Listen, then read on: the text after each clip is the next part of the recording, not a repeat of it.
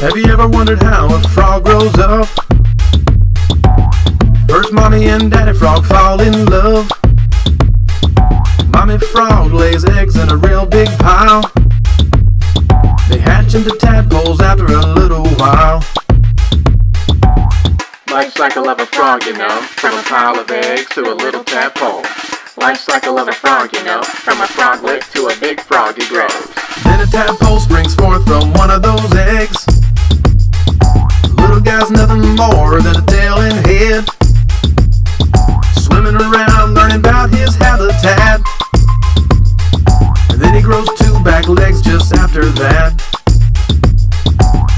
Then what happens next? He starts looking more like a frog day by day.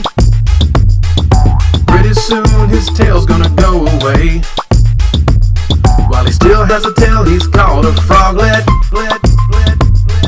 He can't wait to jump out of that water, I'll bet. Why? He doesn't leave the water until his tail is gone. Like a true amphibian, soon he'll have two homes.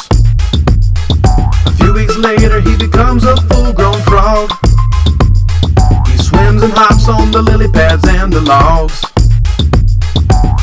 Life cycle of a frog, you know, from a pile of eggs to a little tadpole. Life cycle of a frog, you know, from a froglet to a big frog he grows. Hop, ribbit, hop, ribbit, hop.